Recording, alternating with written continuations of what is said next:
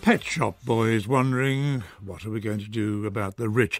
Well, that's just one song among scores of songs which take the wealthy and the privileged as their target. A new book called The Rich in Public Opinion labels this readiness to indict the rich as upper classism, the prejudice and discrimination that is practised against those who are perceived to be, well, upper class. For while it may be true that people often admire the wealthy, the evidence in this book shows that many people also envy them, sometimes with the sort of toxic envy that can put their lives at risk. So what is the extent of this hostile attitude towards wealth and the wealthy?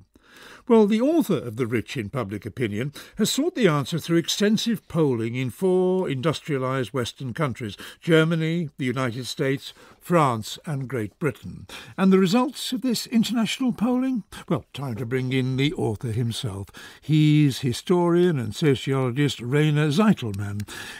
Rainer, welcome to the programme. The rich as victims of prejudice seem rather an unlikely subject of study, to the extent they are, well, in so many ways, a hugely advantaged minority compared to the majority of the population. But you suggest that history, well, it complicates that view. In what ways does it complicate it? Of course, you're right. Rich people live comfortable lives, and that's why so many people want to become rich. But please don't forget that again and again throughout history, rich people have also been victims. Please remember, they have been driven from their homes and countries and even murdered. The 20th century is full of examples. Think of the Chinese Cultural Revolution. Think about the Khmer Rouge terror in Cambodia. We should not forget words can quickly become deeds. In Germany, where I'm living, terrorists from the so-called Red Army faction murdered CEOs of German banks. And we have this even now in the corona crisis. In Germany, we had a lot of protesters with posters against Bill Gates, for example, with conspiracy theories that Bill Gates caused the corona crisis, what's absolutely nonsense. We had it in the 20th century as well in Germany. You know that Jewish people were scapegoats when we had economic crisis at the end of the 20th. You had it always in history, in situation of crisis, that minorities, not only rich people, were scapegoats. Let's now move on to your study. You commissioned the world's first international comparative study into prejudices and stereotypes against the rich, and you're looking at 4 countries, 4 industrialised countries: the United States, United Kingdom, France and Germany.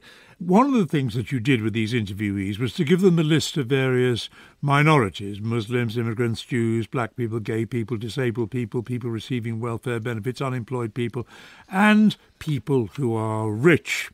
Now, which of these groups, the respondents were asked, do you need to be careful not to criticise in public? We asked this question to find out whether the respondents felt comfortable expressing their opinions about the rich. Usually we have a problem when we study attitudes towards minority groups, because in a lot of cases people feel not comfortable to criticize minorities because any criticism is seen as socially undesirable. But this is not the case with the rich. In all 4 countries, people think that you have to be careful, for example, to criticize Muslims or black people. 60-70% or more of the interviewers said that you have to be careful to say negative things about these minorities, but not when you speak negatively about the rich. And then you talk about discovering a link between people who subscribe to zero-sum beliefs and social envy. What do you mean by that exactly? Zero-sum thinkers, they believe that the rich only become rich because they have taken something from the poor. But we presented to the interviewers the following statement: I think it would be fair to increase taxes substantially for millionaires, even if I would not benefit from it personally. So what I mean, social envious are not primarily motivated by the desire to improve their own situation, to close the gap between themselves and the rich.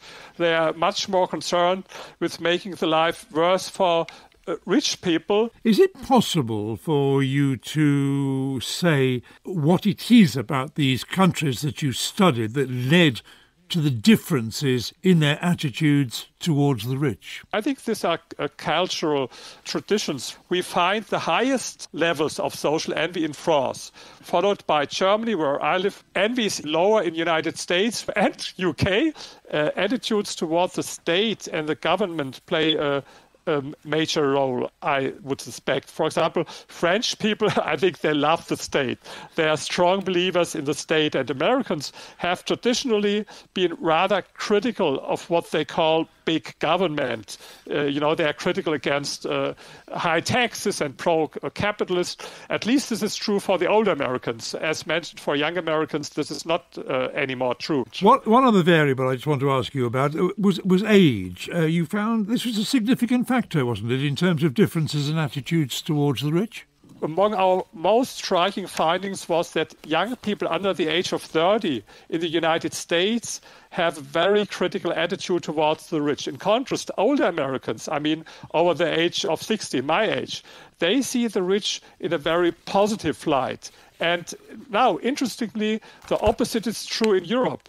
In France, Germany and Great Britain, the differences between young and old are not so large. You wanted to talk to people who knew at least one millionaire personally. When we asked the population as a whole, which, if any of the following, are most likely to apply to rich people, people in Germany answered 62% self-centered, 56% materialistic, 50% ruthless, 49% greedy, 43% arrogant. And then we did something.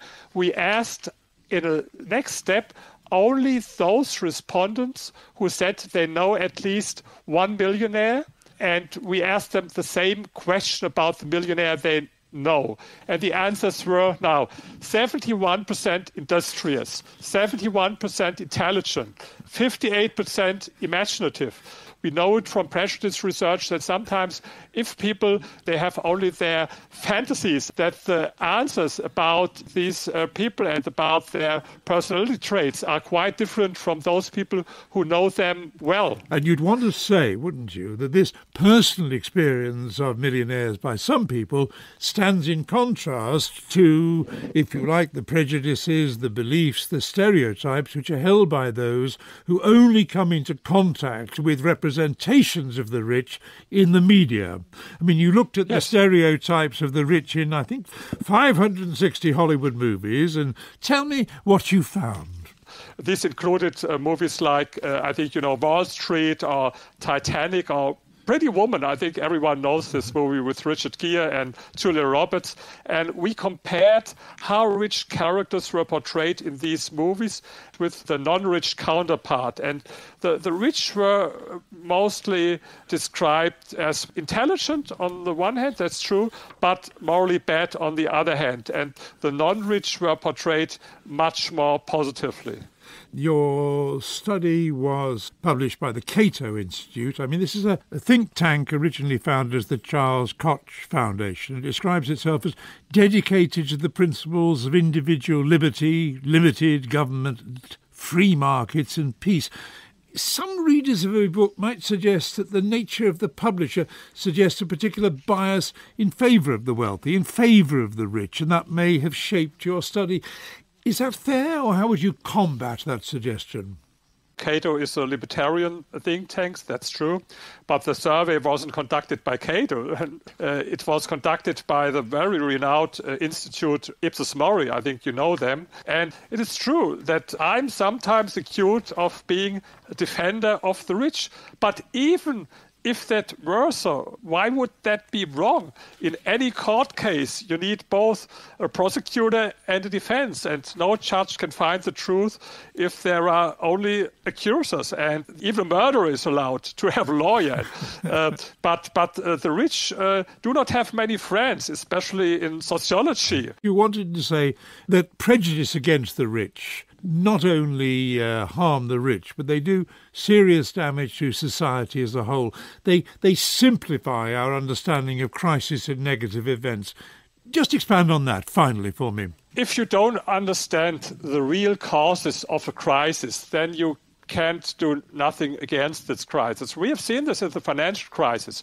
The financial crisis is very complicated. More than 99.9% of people had a very simple answer. When you asked them about the reasons of the crisis, it was, for example, the greedy banker. You had this demonstrations as well in London. I remember that they hanged a banker, not a real banker, but a puppet of a banker.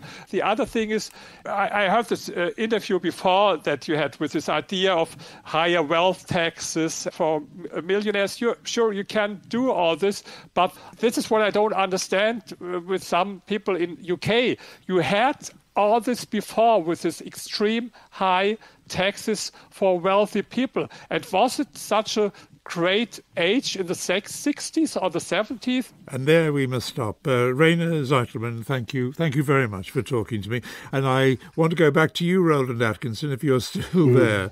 Do you see in this type of analysis that sheer envy is not really a very good basis for making new policy programmes? We've had the discussion there about the 1970s and envy, and these are two fundamental kind of tropes or ways of thinking about debates of inequality which are frequently used to diffuse calls for greater fairness and tax justice. Let's start talking about the kind of destabilisation that's actually going on in terms of broad social and economic conditions as a result of the kind of asset and opportunity hoarding at the absolute apex of the wealth pyramid here.